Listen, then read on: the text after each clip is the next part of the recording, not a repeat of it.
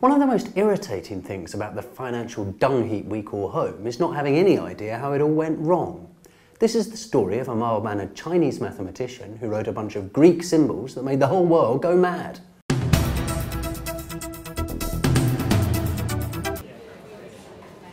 So my job, house and pension are fucked. Yeah, but you know why? No, neither do I. Hi, I can tell you why. It's because of the nerd who broke the world. Once upon a time in rural China was born a boy named Li Xianglin. His genius for maths took him to North America, where he changed his name to David X. Lee, went to college and proceeded to wreak absolute mayhem. Nuh-uh, we're not talking panty raids. This nerd wrote this equation. Looks pretty harmless, doesn't it? But it wasn't. David X. Lee's equation could do a lot of things, including unleashing upon the world this kind of harebrained trading. Imagine I'm in a bar. I want to play a bit of pool, but I'm a bit short of cash, so I borrow £100 off Steve here. And I say, don't worry, I'll pay you back out my winnings, and to make it worth your while, I'll get you a few beers. Steve's happy, he's getting free beers, but then I start losing. Bridget reckons I'm just hustling and offers Steve a deal. She buys the risk of losing £100 off him for a packet of Bombay Mix. So Bridget's like, sweet, free Bombay Mix, and Steve's like, sweet, free beer. And if Bridget can't pay me back, Alan will.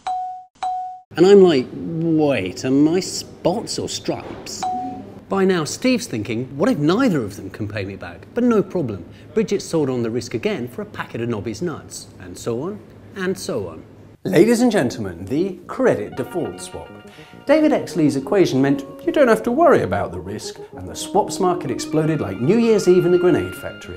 Everyone was using it to trade risks in everything. 1 year later, the swaps market was worth £920 billion. By 2007, it was worth 62 trillion. Free money! And everyone was getting so rich so quick that nobody stopped to ask, hey guys, what if nobody can pay this back? By then, the risks being traded included a big bag of dodgy subprime mortgages. So, Alan, should we buy this big bag of mortgages? No. I'm going to.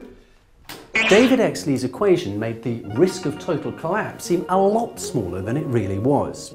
The equation had a fundamental flaw when applied to the mortgages of the late noughties. The copula part bases the risk of collapsing whatever you're swapping on how safe it's been in the past.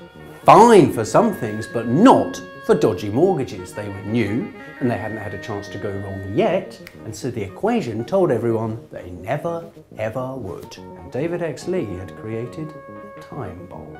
In 2005, a by now nervous David X. Lee told the Wall Street Journal that his equation was being misused, but it was already too late. The mortgages started defaulting, making this worthless times a few trillion, so now you're paying it back. So what did David X. Lee do? What would you do? He disappeared back to China, he's not returning anyone's calls, and thanks to his copula equation, we're all fucked. Or you could say, we're all copulated.